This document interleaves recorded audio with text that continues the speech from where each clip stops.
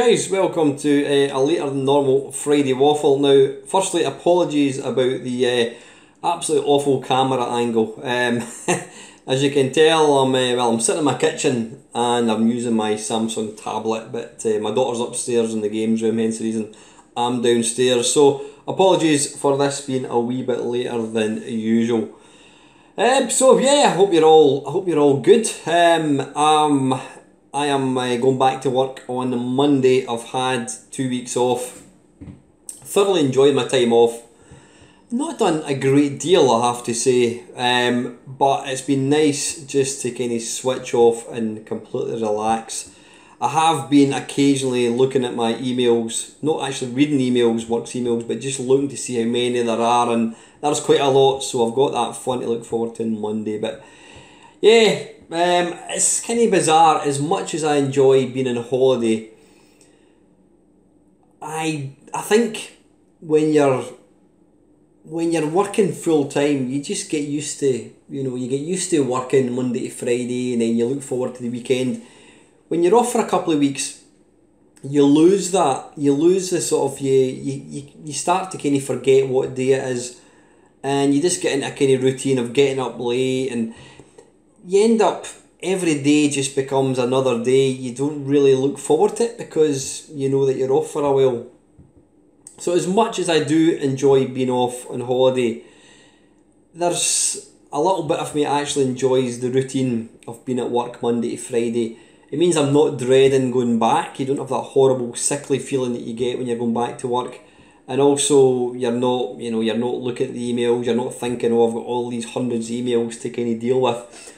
Plus the other thing is, it literally does give you something to look forward to. You look forward to the weekend coming. You look forward to 5 o'clock at night. You look forward to the weekend coming. So yeah, like I said, I've not been up to a great deal. The weather has largely been rubbish. I mean, it was quite nice last week, or not last week, the week before I should say. Last week it was just heavy rain. I did manage to get my garden fence painted, which is quite good. That's about the only real productive thing that I've done. I've also, gaming wise, I've not been playing. I'm looking at my MAME cab. I've not put that on. I've not played that for probably about a month, which is quite unusual because I do make a point of switching it on and just playing it, but I've literally not played it for a long time. So I really need to get back to it. But gaming wise, the only thing I've been playing, which I mentioned last week, was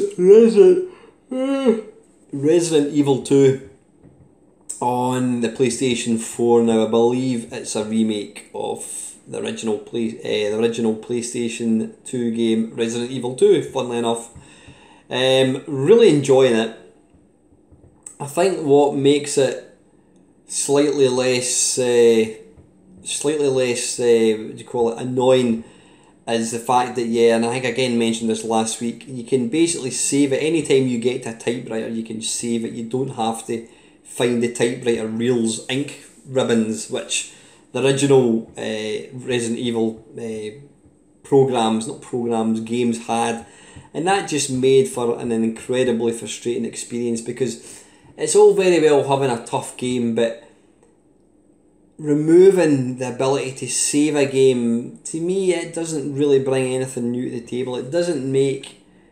it's obviously going to make the game more difficult because if you die, you then go right back to the start. But that doesn't make the game more fun. If anything, it makes the game more frustrating, and as far as I'm concerned, I'm probably less likely to actually play the game because of that. So because this has got... it's removed the restrictions with the ink cables or the ink ribbon things. It basically means that you can save as often as you want. I mean, if you really wanted, you could go and do like a mission, whatever, and then go back and save it again. So that makes it a lot more fun as far as I'm concerned. But I've got to say, the graphics are just absolutely phenomenal. I mean, there's a lot of hardcore PC gamers who will completely dismiss consoles as being a legitimate platform to play games on because, they're outdated technology. Yeah, the PlayStation 4 is like 4 or 5 years old, graphic wise. But I've got a mate who saw, I can't remember what game it was, yeah, A Way Out, I was showing him that, and he seemed to think that the graphics on the PS4 were just as good as a cutting edge PC.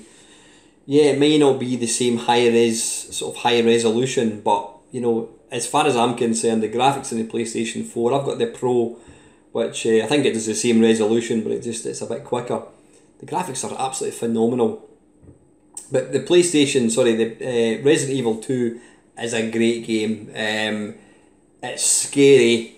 The atmosphere is wonderful. The graphics are wonderful. Obviously, the sound, it goes without saying, is really, really good as well. So I don't know how far I'm into the game. I mean, I'm probably, I don't know. It doesn't actually tell you. I don't think it tells you on the save thing. I'm maybe about I'm just trying to guess.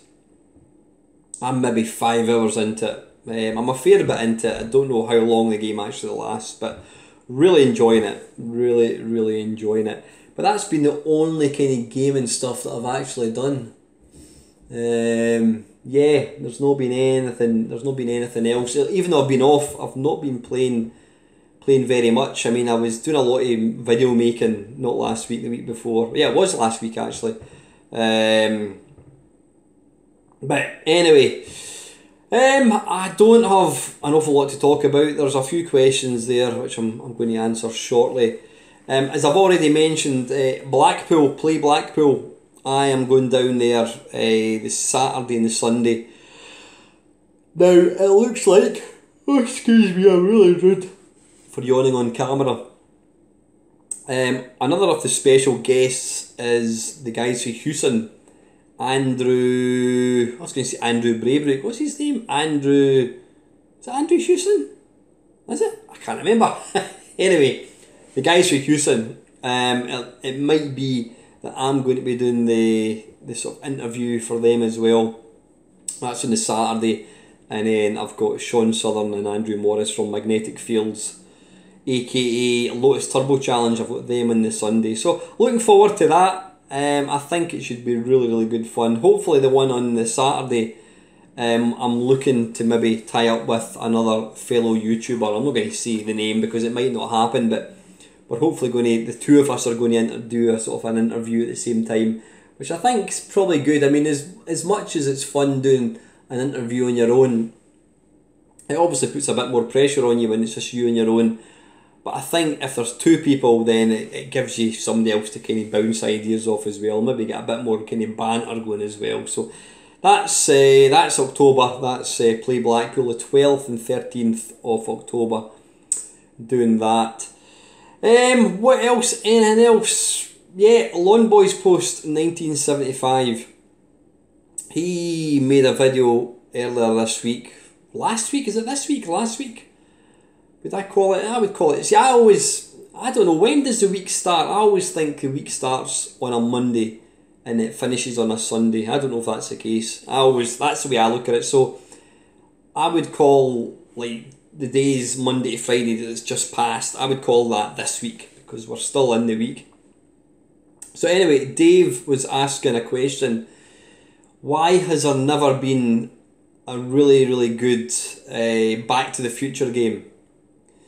Now, from what I believe, there have been 3 games based on the 3 films. Obviously, the first one, second one, and third one. And they were released. I think they were released certainly on. They were certainly. Oh, excuse me. They were certainly released on the 8-bit computers, and I think they were released on the 16-bit as well. Maybe not the first one because that came out. When did Back to the Future games come out? I don't actually know, but I've never played them, but I do know from listening to other people talking about them that they are pretty poor. They're pretty poor games.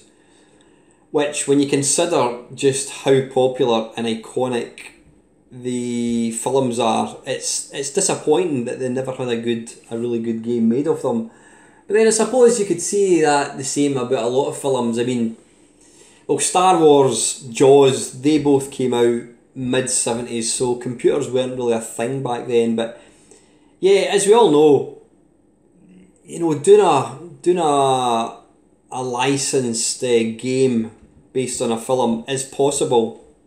I mean, you've got RoboCop, you've got Batman, you've got The Untouchables. You know, there's various other games that have been based on films that have actually proven to be really, really good. For me personally, I was never really a fan of games based on films, because the thing about a film, it's 90 minutes long and there's a lot of things that happen. So what generally they do when it comes to making a game off a film is they will kind of try and identify key scenes in a film, and then they'll turn it into a little, into a sort of mini sub-game, if you will. Now, to me, I don't really enjoy that kind of thing, because you're just playing little mini games, and it's not really, I'm not really 100% sure that a game of a film works properly. Yeah, you can play key scenes, but which might be a wee bit fun, but I don't know. There was one game which I've never played, and I do own it, and again, it's meant to be a really good game, and it was The Warriors, obviously based on the film of the same name. I mean, that was a film that came out in the very, very early 80s, I think it was. And The Warriors is kind of, the good thing about that was, at that point, the Xbox and the PlayStation 2, I think it was, they were both out.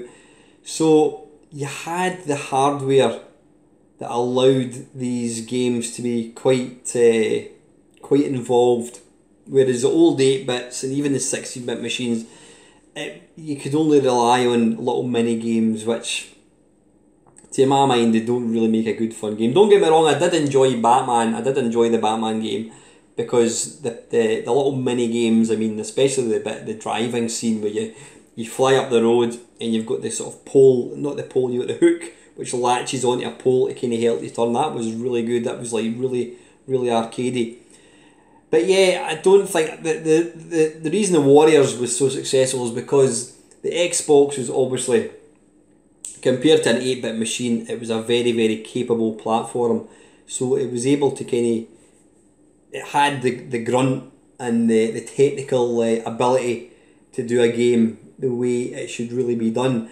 If I was going to make, or if I was wanting a game based on Back to the Future, it would have to be a kind of sandbox game based on like Grand Theft Auto 4, a sort of open-ended game where you can just walk about Hill Valley, you can walk about, go into the school, you can go wherever you want, you can drive about. But you've got to, there are key scenes, you've got to go and visit the professor at a certain time, you've got to be there at a certain time. So all the things that happened in the film, they could have been incorporated into the game. You know, so I think, yeah, a Grand Theft Auto type sandbox game would be awesome. You know,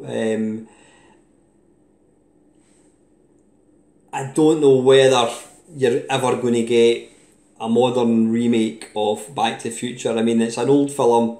I mean, it's now, what, 85, 95, 2005. So, I mean, it's now, is it 34 years old? Wow, that makes me feel so old. I actually went to see it it was a first date. I went to see it with a girl. Yeah, that's mental. But yeah, I do think that with modern hardware, PlayStation 4, whatever it is, PC, Switch, you could really get a good Back to the Future game. But I think the reason, the question Dave was answering, or asking I should say, was why were the games so shite? And I think it's probably just down to the fact that the hardware just wasn't really capable. But like I says, there were some good licensed games like Batman I should say, by Ocean Software. It was possible to get a good game off a film, but unfortunately, I just think that I don't know why. I don't know why it never really took off. The thing is, and I don't know if I'm talking nonsense, I mean, Back to the Future, when you look back in it, no pun intended, it was it's one of the most iconic film franchises of the 80s. In fact, indeed, ever. It was such a good, it was such a well-made film. It really got you thinking. But I'm trying to remember, back in the day, I don't think it really had, it wasn't hyped as much as you would expect it to back then. I mean, I remember seeing the film, went to see it, I said it was with my girlfriend, and then I enjoyed it that much. I went with my mum and dad to see it, and I think they actually went a second time as well. It was one of these films when you saw it, it left a dent in you. It was a wonderful, wonderful film, but I don't remember if it was as big back in 1985 as it is now. I actually think that the popularity of the film franchise has grown years after the film came out. I might be talking nonsense, I don't know, but yeah, I do think it was down to the hardware. The limitation of the hardware was the reason that there wasn't a particular good game. I mean, Chris Novabug, I was watching his video, he was doing a sort of a VR response to Dave, and he was saying how, yeah, you could have at the start when Marty's he's getting chased with the Iranian terrorists, you could have had a sort of like a in a car chase scene type thing. He was trying to explain how you could actually do the film, and yeah, there are one or two real key moments, but I don't really think of Back to the Future as an action-packed film. A lot of the appeal of the film was just based on the really good storyline, the fact that he was going, he was jumping back and forwards between the past and the future, and but would that translate to being a good computer game? I'm not sure. And even just talking now, I'm starting to actually doubt whether a good game would really be possible based on Back to the Future. I don't know. I think if they were going to do it, I think it would have to be along the lines of a sort of sandbox type game. When you've got the 80s music, you've got the good graphics, you get to drive the DeLorean, all that kind of stuff. But yeah, it was a missed opportunity. I'm sure I don't even know who done the films. I don't think it was Ocean. I don't think it was. Perhaps if they had got the film licenses, because these were the guys that everybody went to. Anytime there was a new film, these were the go-to guys. It wouldn't have surprised me if some film companies actually approached Ocean to make the games, because up until that point, computer games were always just looked upon as a childish kind of hobby. But then I think it wasn't long before companies started to realise that, wait a minute, there's actually money to be made in this whole computer thing. Especially nowadays, when you think of how much money is actually, involved in this industry. I mean, you watch the title credits for any kind of modern game, and it runs to, like, I wouldn't say thousands, but it's hundreds and hundreds of different people, and the budgets are phenomenal. The only I completely forgot to mention, there was a game, and what's the name of the company? Is it Telltale Games? Basically, it's kind of like a comic strip where you don't. Now, I've watched my daughter playing it. You kind of make choices. I don't think you walk about like using a joystick, but you kind of make choices. You get given a choice of things. Do you say that? If somebody asks, do you want to go here or there or whatever, you've got to decide where you want to go. So it's kind of like an interactive storybook. And again, yeah, it was based on Back to the Future, but I don't think it was based on the film. I think it was based either before the film started or after it. I can't remember. I don't really know. Like I said, I have got it on my PC, but like most people, we've got all these games in Steam and you never actually use them. So that was probably the best attempt at a Back to the Future game. But I think if they really wanted to do it justice, it would 100% have to be, you'd need to get a capable machine like a PlayStation 4 or something and make it like Grand Theft Auto. I think that would be pretty damned awesome.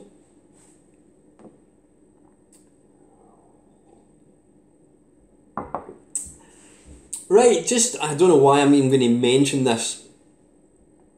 I saw something somewhere and it just made me think I'm going to talk about it. Emulation. what do you think of emulation? Now, there's a big group of people who would look down their nose at people who want to emulate machines. You know, they somehow get it into their head that because you don't own any real machines, all you do is emulate, that you're not entitled to an opinion about things. You're not really a retro gamer. You don't love retro games. Now, I think that is an absolute pile of nonsense. I love emulation, I really do. I mean, I've been emulating machines pretty much since I got my Amiga, when I first got a Spectrum emulator for the Commodore Amiga, and then I got one for the C64, then when I eventually got my PC, I was emulating these machines, then MAME came along, and you know, when I make my videos for my channel, I largely do use emulation. The only time I don't use emulation is really for disc-based systems. I mean, you know, I'm lucky enough that I've got the original hardware for pretty much every system that I want. There's a few systems I don't have, and it's because I don't really have any interest in them. I don't have the Master System, and I don't have an N64. I used to, don't have an NES either. I've not really got much interest in them, but so I could quite happily use, you know, real hardware for recording videos because I've got it. But the reason I use emulation is because it's for convenience sake, because you've got all the games on your computer, you've got the wonderful turbo loading, you don't have to hang about and wait, you don't have to set up anything, you just pick the game and run the emulator and away you go. And it also means recording video footage or game footage for videos. It looks a lot better than me pointing a camera at a TV like I did in the old days. If you're a long time subscriber to my channel, you'll know that the first batch of videos that I did, it was literally, I would point the phone at the camera, at the TV I should say, and just play it. And yeah, I mean, it's it's quite quirky, it gives it a bit of character and that kind of stuff. But yeah, when it comes to making videos, you've really got to my mind, unless you've got some kind of fancy video grabber hardware, which I don't have any of that kind of stuff, I would always use emulation. But getting away from YouTube and recording videos, is there anything wrong? What is the pros and cons of emulation? The good part of emulation, which I've already touched on, it's cheap. You know, you can generally get emulators, don't really cost any money. The only ones you have to pay money for is if you want to run emulators on your Android phone or your tablet, whatever. There's a few emulators you've got to pay a few quid for, but generally I don't think I've ever come across. In fact, the only emulator that I paid money for, if I remember rightly, was Magic Engine, which is it's a PC engine, turbo graphics, whatever you want to call it, emulator. I mean, that was one of the very first ones that I ever had. Probably talking about 2000, something like that, maybe just after the internet came about. I don't remember, but yeah, the good thing about emulation is 99% of emulators are completely free. The games, you know, there are some games that are extremely expensive to buy. I mean, we seem to be in a position at the moment with retro collecting where games and systems are going for pretty much daft money. I'm kind of slouching down a wee bit. They're going for real daft money. I mean, what was I going to look for? I actually thought to myself, I quite fancy getting myself some more Jaguar games. Atari Jaguar. I know it's a system that a lot of people dismiss. You know, it wasn't a system that did well at all. You know, it would technically be classified as a failed system, which I think is a wee bit unfair. But you know, there weren't that many games released for it, so I thought I'm going to try and pick up some more games, and even unboxed games are going for like 40 quid. So they're going for quite a lot of money now. I know you could probably argue and say, well, wait a minute, I was paying 40 quid for a SNES game 30 years ago, and you'd be absolutely right, but I don't think I would be overly comfortable about paying 30 quid for an old game now. But that's kind of where we are when it comes to old systems. The prices seem to be, they do go up and down, but it just seems that we're on a kind of crest of a wave at the moment. I don't mean that in a good way. As far as hardware goes, I mean, you look at a Vectrex, you'll pay probably £200 as a minimum, a bare minimum for a system. Games go for daft money as well. So the great thing about an emulator is A, you can get the emulator completely for free, and B, you'll be able to get the games for free as well. I've never had a problem downloading games. I mean, you know, because 99% of the systems that I emulated were, you know, they were defunct systems. They weren't systems that you could actually make any money on, as far as them being commercially viable. You know, they were all old systems.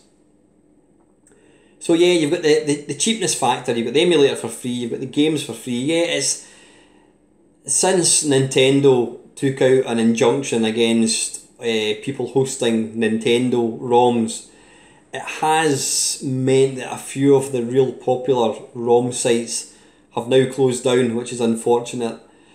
Which it means getting a hold of older systems is quite difficult, but there are still plenty of other websites out there. Just use Google, you'll soon find them. I mean, one of the ones that I've recently signed up for, I can't remember what it's called, the Classic something or another, whatever it's called, and it costs, I can't remember how much it costs. It costs maybe 20 quid and a year, maybe not as much as that, and basically that allows you to go in and download all your ROMs. So I don't mind paying that, you know what I mean, paying 20 quid for a year to be able to access all these games is wonderful. But because I've been in emulators for so long, I've pretty much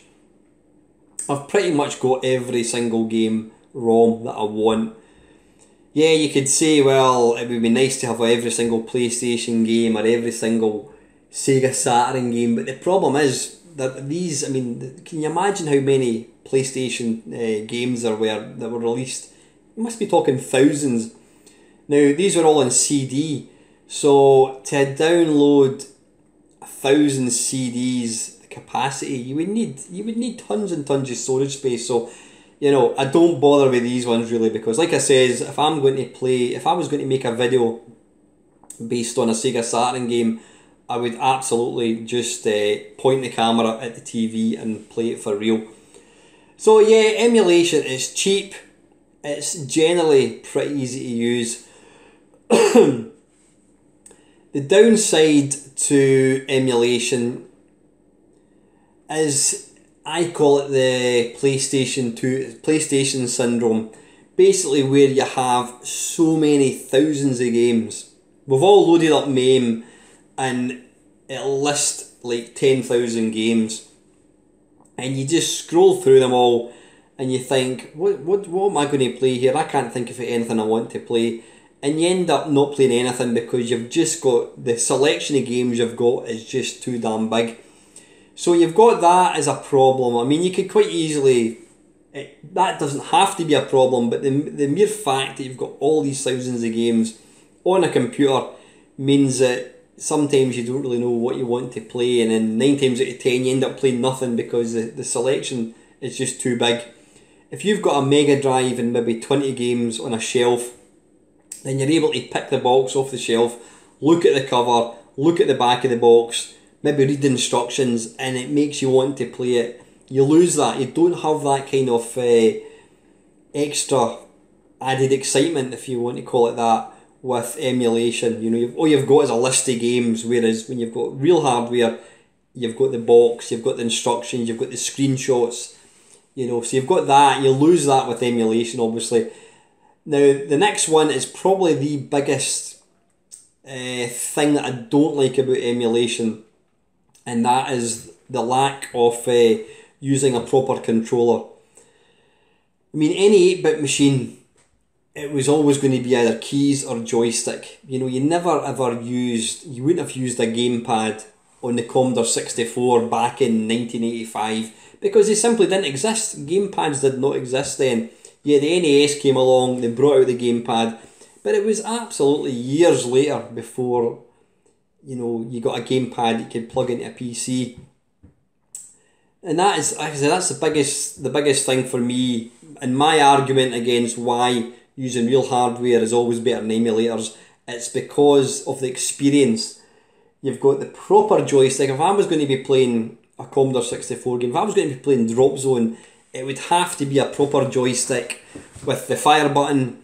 I don't want a SNES pad. I don't want an analog Xbox 360 pad. So you lose that. If you're playing a C64 game on a PC using an Xbox controller, yeah, you can still enjoy the game, but it doesn't really feel like you're playing a Commodore 64 game.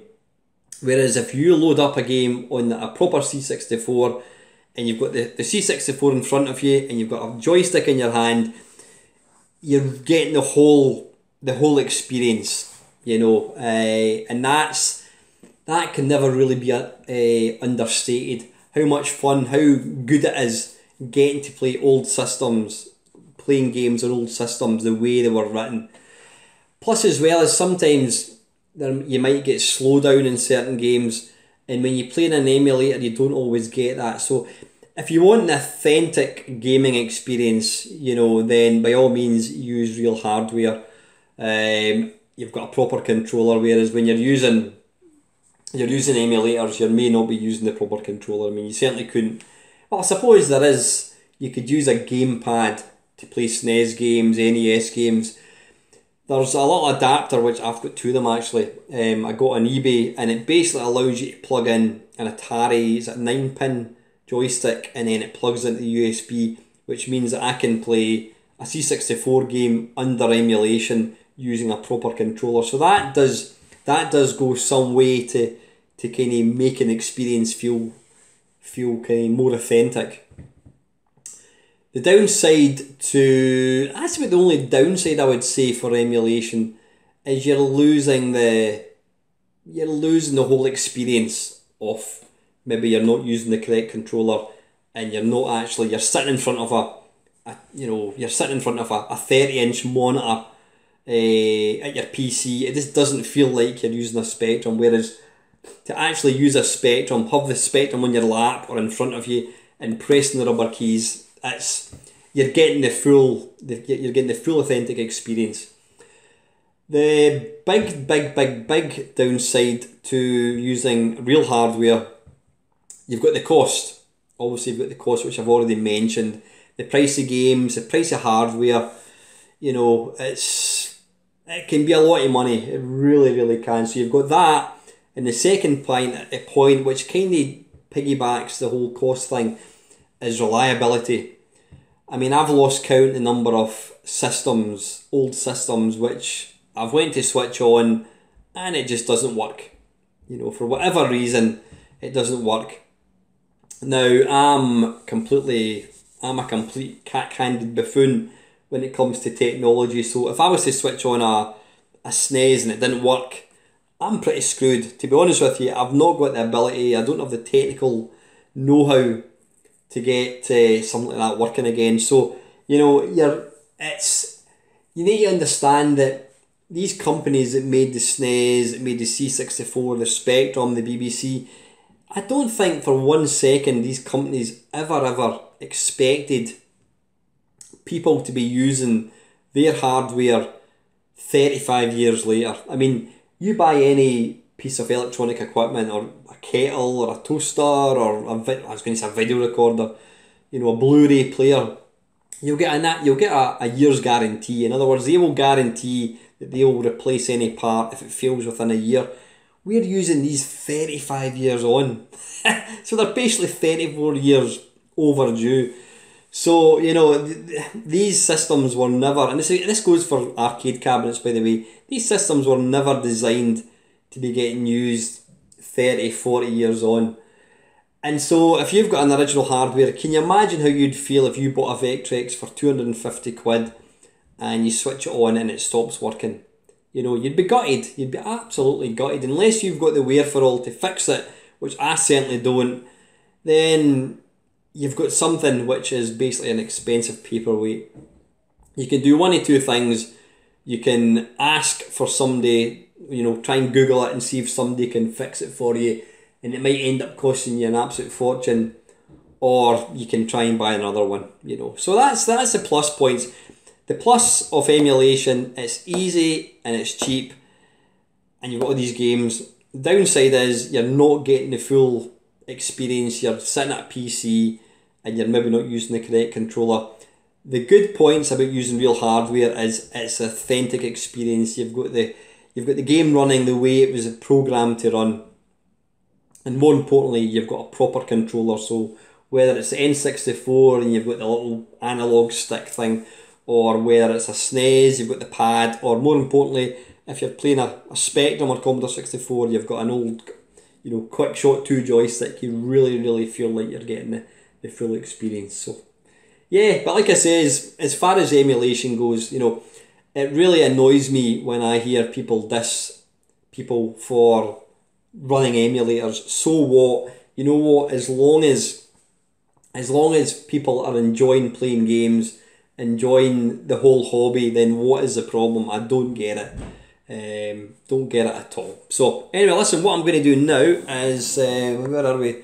I've managed to talk nonsense for 40 minutes or 36 minutes. I'm just going to jump straight into last week's Friday Waffle. Panther UK, you were talking about super pipeline, etc. How would you like to see these done on a modern system? Now, I think that was a question from last week. I'm generally not a fan of modern updates for old games, because, like I've said before, it's the same with music, it's the same with films.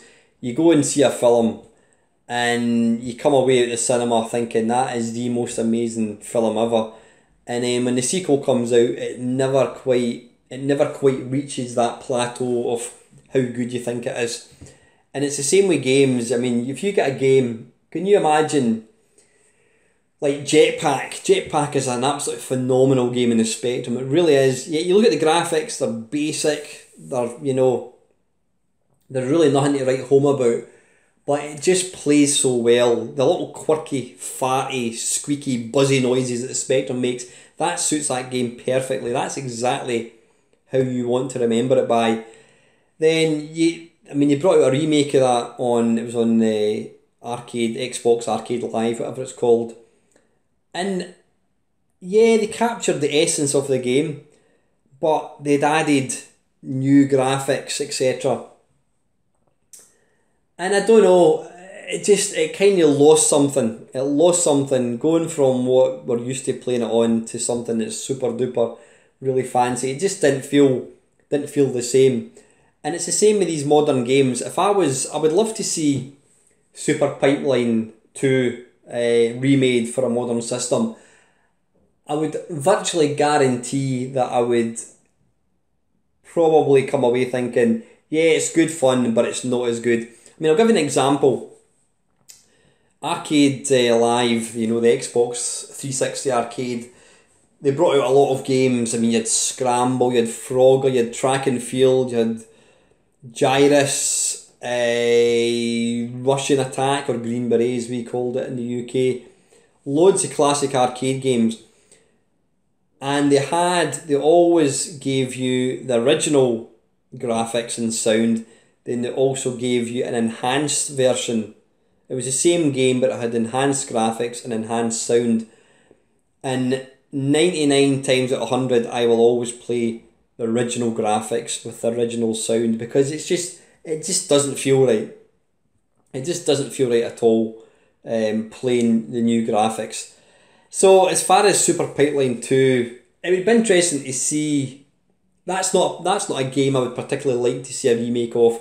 I don't think it would ever capture the essence and fun of the original one. The one game I did mention I'd like to see done, I was not going to say done properly, with a brand new version, would be Way of the Exploding Fist. I would love to see it done, but the graphics, it would have to retain exactly the same game mechanics. I don't want any extra features added. And I think that's where sometimes they spoil old games when they remake them. They add in features. We don't want the new features. We want to just be able to play it as we remember it. Yeah, by all means, make the graphics look a bit better sound, whatever. So I'd love to see Way of the Exploding Fist with really super detailed. I mean, if you look at the latest Street Fighter, I don't know what we're up to, Street Fighter 5, 6, whatever it is.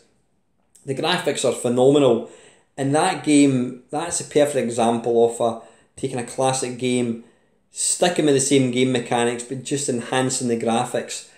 And I would love to see Way of the Exploding Fist have that treatment, have the same guys, look the same, but just have them more modern looking. But I want them to have the same, the red, the white suits on. Keep the same music. By all means, do a remix of it, bring it up to date, but don't tinker with game mechanics, because the minute you start tinkering with game mechanics, adding in extra features, then you just completely lose it as far as I'm concerned. But yeah, like I says, I think largely classic games should just be left well alone. Whoops, a daisy. Yeah, I'm not a massive fan of what have I done there? I'm not a massive fan of changing games just for the updating them just for the sake of it. Hang on, you can be quiet, Alan. Anyway, Chris, thanks for your question, buddy. I don't think there's too many questions actually. Mr.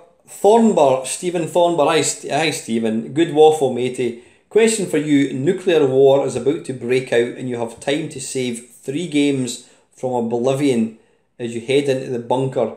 What 3 games do you take? Now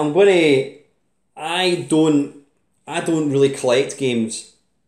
I've got a lot of systems, I've got a lot of games, but I've got even more games on EverDrives, on cartridges, SD cards, etc. I'm not really fussed about owning a game. So for the purpose of this question, Stephen, I'm not going to base it on what 3 games would you keep. I'm going to base it on if I could only have 3 games to ever play again. I'm going into this nuclear war shelter and I can only get to play 3 games. What games would it be? And all the rest were gone.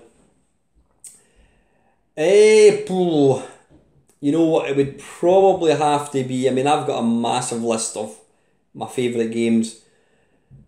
It would have to be games where you don't get to an end. So something like, I don't know, like Grand Theft Auto, or a game where you actually do complete, you get to the end of the level. Say something like, I don't know, Kung Fu Fighter. I think there's 5 levels and it goes back to the start and it just wraps around. It would have to be games where there is no end. So even something like Pipeline 2, Super Pipeline 2, which is one of my favourite games, I wouldn't really want that to be one of the games because I think you would soon kind of get bored of it. For me, it would have to be 3 arcade games. Blimey. It would probably be...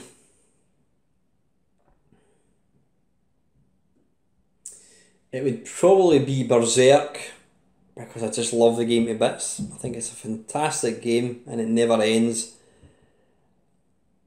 It would also... this is a tough one. I'm torn between Defender, Robotron and Track and Field. Now I know Track and Field technically just loops around, but I just love the feel, the sheer physical aspect of that game.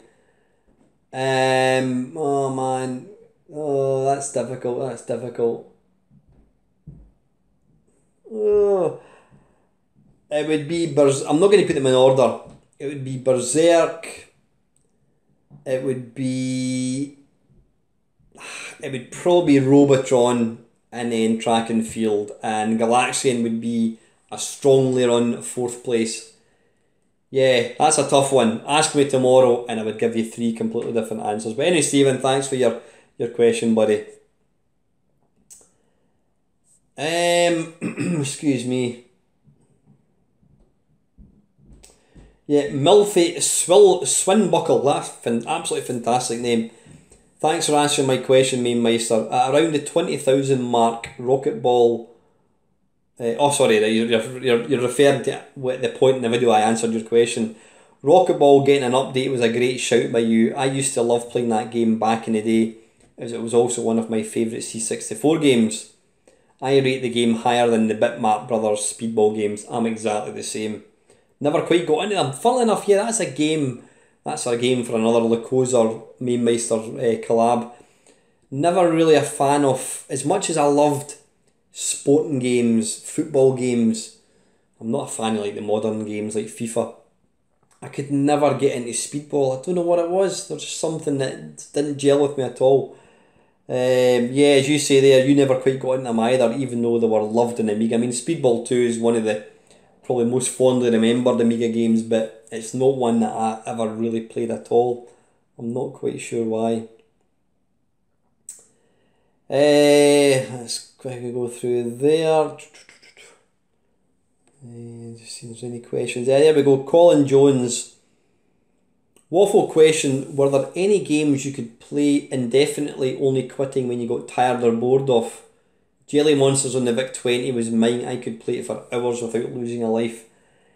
To be able to do that, Colin, you'd have to be pretty good.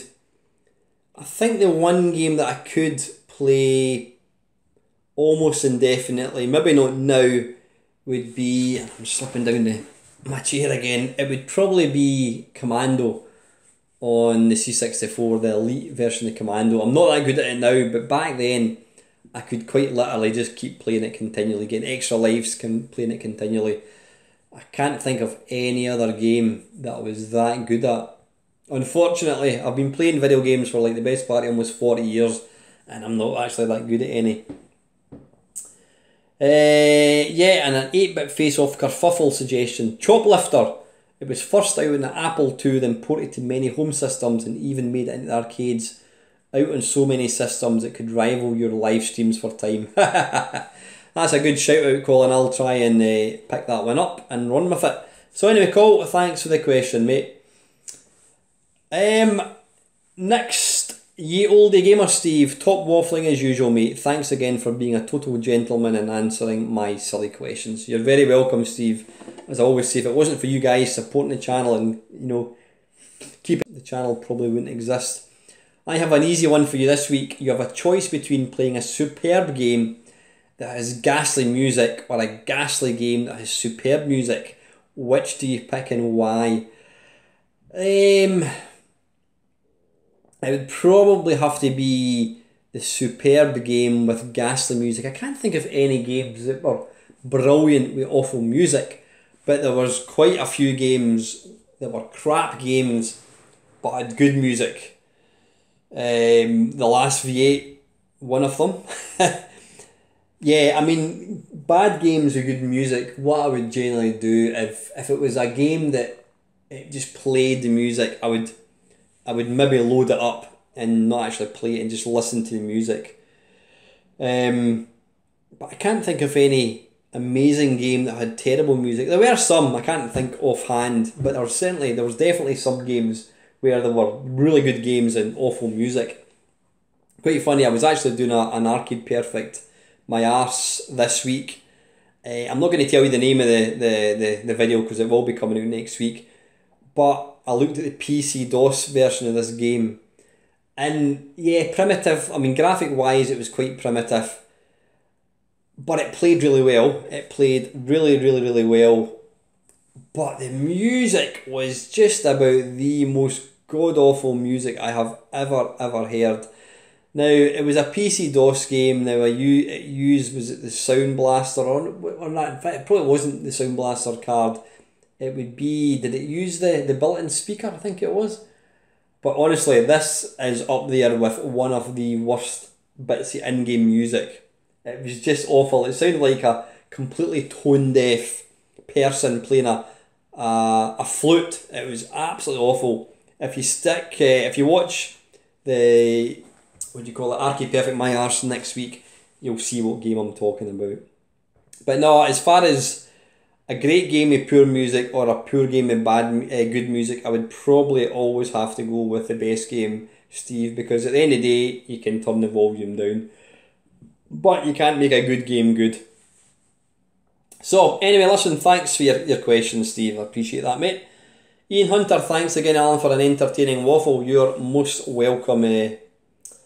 Welcome, Ian. And down the rabbit hole, it's never a Friday Waffle without Kevin asking me a couple of questions. Hi Alan, just a couple of questions for this week's waffle. First of all, I was enjoying your second channel there, but I see it's been a few weeks since you posted, and I'm just wondering if you're working in something, taking a break from it, or do you feel the need? Do you not need to need to post? Sorry, do you not feel any need to post regularly there? Honest answer, Kevin, I've just not had any time. I've not had any time to make any more content for that. I definitely do want to keep the channel going, because every now and again there are going to be subjects that I want to talk about that don't really fit in with a gaming channel, so I will definitely be using that, you know, in future. So it's not going anywhere, Kev. I've just simply not had any time. I'd love to say it's because I'm working on some real fancy project, but I would be telling complete lies. So yeah, just not had any time. I've not actually been doing anything that I really felt worthy of making a video about, if that makes any sense, Kev. Secondly, have you resisted buying any retro hardware due to its unreliability? For example, the Entex Adventure Vision or the Milton Bradley Microvision. Blimey, Kevin, I can't even say I've heard of either of these machines. Were they actual arcade games, or were they like the LED games, possibly?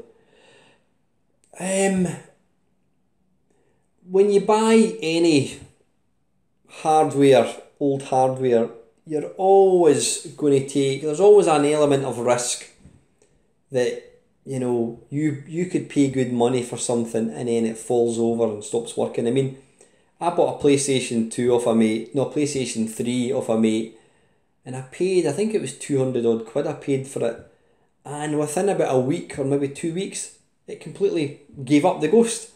Now, I wasn't going to go back to him and say, wait a minute, you've sold me this crap, this dumb duff bit of hardware, because it did work for a week and then it just stopped working. And alright, in retrospect, I probably could have got it fixed, but I think I sold it on eBay for parts. Something like that. So my point is, I've actually found that more modern hardware is more unreliable. I mean, it was either 4 or 5 Xbox 360s getting the red ring of death, and some of them I'd hardly used at all, but because, you know, I didn't use it over such a long period of time, when it did eventually fall over, I was stuck. I never got any money back, I never got any free replacements at all. As far as old hardware goes, I mean, yeah, if I know that things like the Vectrex, they are, you know, they're very old, they've got monitors in them. So every time I go to switch the Vectrex on, I always hold my breath. I'm always half expecting it to not come on because of the age of it. And that day will probably happen. And that's probably the reason I don't really use my Vectrex all that often, is I'm terrified it stops working, which sounds daft. Why have something and not use it? But yeah, I don't think there's ever been a bit of hardware I've not bought because of that, Kevin. But there is one piece of hardware that it would certainly be a consideration before I decided to buy it. But the thing is, it's never going to be something that happens, because this piece of hardware is so rare, and it is the Sharp I can't even pronounce it, X68000, the Sharp. Yeah, it was a machine which was kind of based on the Capcom CPS1 hardware, so things like Final Fight, Strider. It had identical hardware to the original arcade games. So it was a phenomenal, yeah, the Sharp X68000, it's a phenomenal piece of hardware. I would absolutely love to own one, just because of the games. It'd be like having an arcade machine in your house. There's probably 3 reasons I'm never going to own one. One, they're as rare as hen's teeth. They simply never ever come up on eBay. 2, if they do, they are stupidly expensive. 3, you need to be able to speak Japanese, because it never got released outside Japan. The operating system is all in Japanese. And the 4th reason, which I said 3, but the 4th one would be unreliability. Apparently they are quite unreliable, But again, you need to think about it's an old machine, you know. So the point is, if I had the chance of buying one for like, I don't know, £1,000, I would probably not buy it. Even if I had £1,000 spare, I probably wouldn't buy it because they're just so unreliable. I mean, when I was moving into my house, I was really tempted to actually get a proper arcade cabinet. And I asked a couple of my mates, and my mate Tony Temple, he said to me, look Alan, he says, if you're prepared to constantly work on keeping this thing running, and you're also happy to only have the one game to play, then get yourself an arcade machine, he says. But I would strongly consider you go down the MAME route or the JAMA, 101. He says, because the problem is when you buy an old piece of hardware, an old arcade game, whatever it is, chances are it's going to stop working at some point, and you need to be able to fix it. And I don't have that kind of technical knowledge or ability to do. So for that reason, I decided to go for the MAME cab, But no, I can't say there is any one system, Kevin, that I wouldn't buy because of that. Maybe the Sharp X 68000, just because it's expensive and you need to be able to fix it as well. They're really unreliable. But again, it's maybe unfair to talk about something which was like 20, 30 years old and say, oh, it's unreliable. Because fridges or cookers or washing machines, they'll not last 30 years, or at least not any modern ones now, I mean, that's just part and parcel. Everything's got a finite lifespan on it, and video game systems are the same. So anyway, Kev, thanks for the question, mate. Don't think there's any other questions. Yeah, my mate Charlie Farr, fantastic news about your Play Blackpool talk, Alan. Not mentioning any names, but the same old YouTuber podcasters have been running the expo circuit for years now. It's about time they got new panellists and presenters such as yourself to freshen up the format. Understandable that you might have hesitated when first asked, but you did the right thing by accepting, as it's a really positive experience. I took part in the Arcade Legends talk at Revival 2019 with John Studley and Tony Temple, and I'll admit that I didn't say yes immediately, as it's way out of my comfort zone. I'm so glad I did it though. It was great fun. You'll love it. I'm sure it will, Dave. I'm sure it will be really good fun. And yeah, that is basically the last question, guys. So anyway, we're almost at an hour, so I'm going to get going. Again, apologies about the lack of dull background and just my ugly face to look at.